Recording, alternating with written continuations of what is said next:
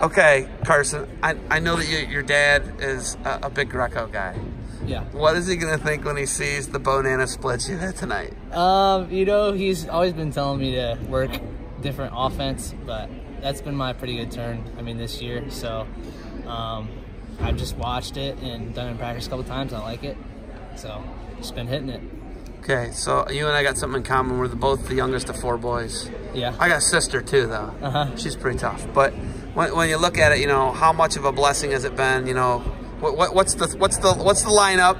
And so it goes Josh, so Josh, Gavin, Zane, and then me. We all wrestled in high school. Josh had the privilege of going to OU to wrestle, and Gavin also wrestled there a little bit too. Zane actually doesn't wrestle, just wrestled in high school.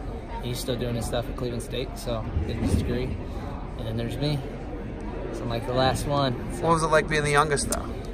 It's been all right, 4 boys. I learned a lot from my brothers, wrestling-wise, and from my dad, training in the room, to wrestling inside like a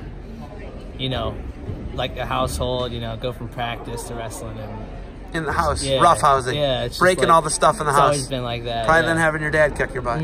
Yeah, a lot of that too, right? For sure. And you guys went to Mansfield Madison, right? Yep, Mansfield Madison. And that is like not a huge wrestling school, but your dad was the head coach for a while. Yeah, he was the head coach.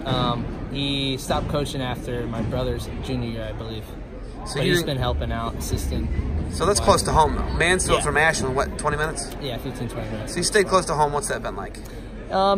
It's been different with the college aspect-wise, but, it's still the same. I compete with these guys. We got kids from Georgia on the team. Everybody's, well-rounded. We got a good group of guys in there coming in and compete every day, so it's been fun.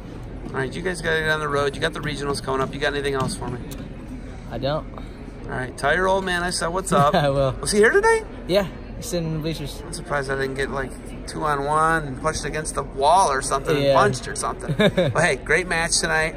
I almost missed it. Yeah. I'm looking at the roster to say where you were from, what high school, and I looked up and I was like, he just Bannana splitted him. But hey, awesome stuff tonight. Good luck to you at regionals, and hopefully we'll see you in Cleveland MTS. Yep, for sure.